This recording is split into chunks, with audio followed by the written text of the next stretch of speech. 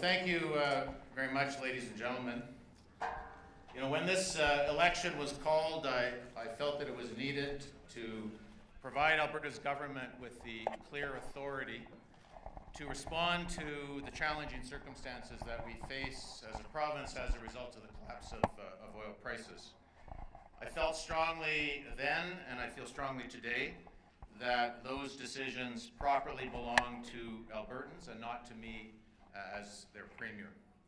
Neither I nor the government I led were elected to make the tough choices and the tough decisions that are required by our current economic circumstances.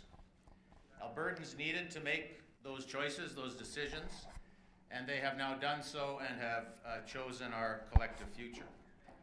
And while I am personally saddened by the decision, the voters are always right in our democracy, and so it is this evening. I congratulate Rachel Notley and the NDP party on their success this evening.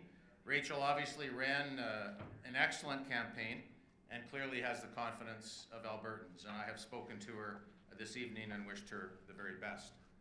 I would also like to congratulate Brian Jean and the Wild Rose Party on their success this evening, and I have also spoken with Mr. Jean. I would, however, like to speak in particular to the members of my own party, many of whom are here this evening. You know, I've been a member of this party since I was a young man, and I share your disappointment. I share the disappointment of members of our party across the province. I want to thank everyone in the Progressive Conservative Party for their confidence and the trust that they've placed in me over the last 8 months. It has been a trying time for all of us. In particular, I want to thank all of our candidates and the thousands of volunteers who worked so hard on behalf of our party during this election campaign. I have never seen a team of men and women work so hard, and my heart goes out to everyone who worked so hard and was unsuccessful. And Karen and I, in particular, would also like to thank everyone in our party for your unfailing kindness to us during my time as leader, but also during the past 28 days and some 10,000 kilometers across the province.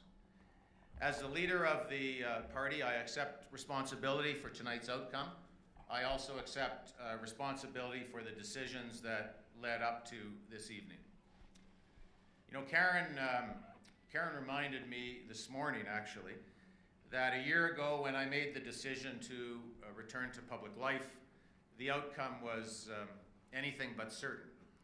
She reminded me that what I said at that time, that I would not have been able to live with myself if I didn't return to provincial politics and do what I could to try to set things right in our province.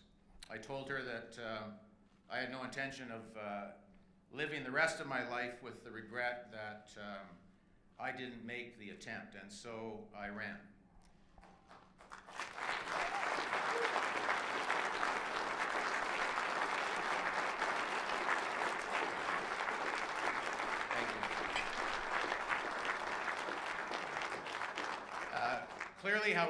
Clearly, however, my contribution to public life is now at an end.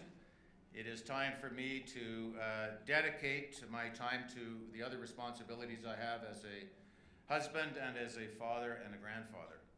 Accordingly, I have resigned as the leader of the Progressive Conservative Party of Alberta, effective immediately, and furthermore, I will step aside as the elected member of the Legislative Assembly for Calgary Foothills.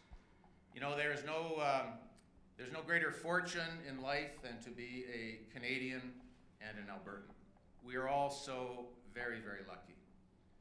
It's been a great privilege for me to serve our province in elected office, and I leave with the confidence that the determination and the resilience of Albertans will overcome whatever challenges we face now or in the future. I wish you all the very best, and I say thank you, good night, and God bless. Thank you.